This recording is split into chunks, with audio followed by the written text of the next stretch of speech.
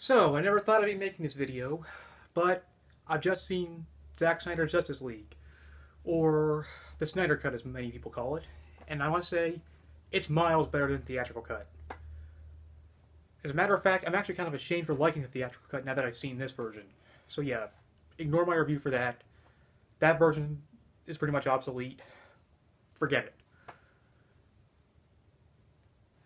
So, also, I should mention, pretty much every complaint that people have with the Theatrical Cut is addressed in this version.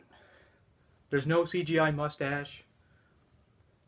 There's still humor, but a lot of the cringy humor, well, pretty much all the cringiest jokes that were in the theatrical version, nowhere to be seen in this version.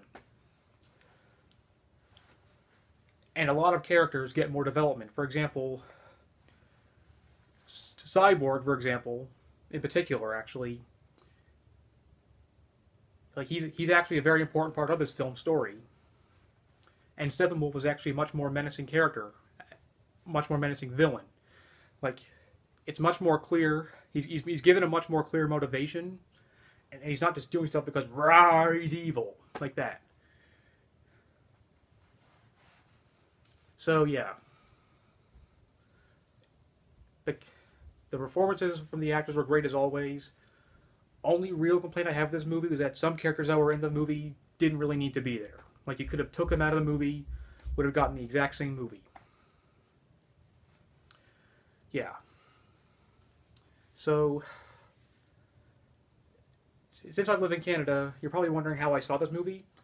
Well, I actually saw it on Crave, and Crave is a streaming service. Well, pretty much anything that goes on HBO Max in the US goes on to Crave in Canada.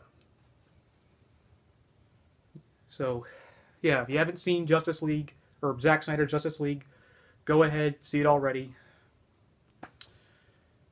It's amazing. It was definitely worth the hype. And I'm going to say it, hashtag restore the Snyderverse. I'm going to give Zack Snyder's Justice League 4.5 stars out of 5. So yeah, that's it for today, and I'll catch you guys later.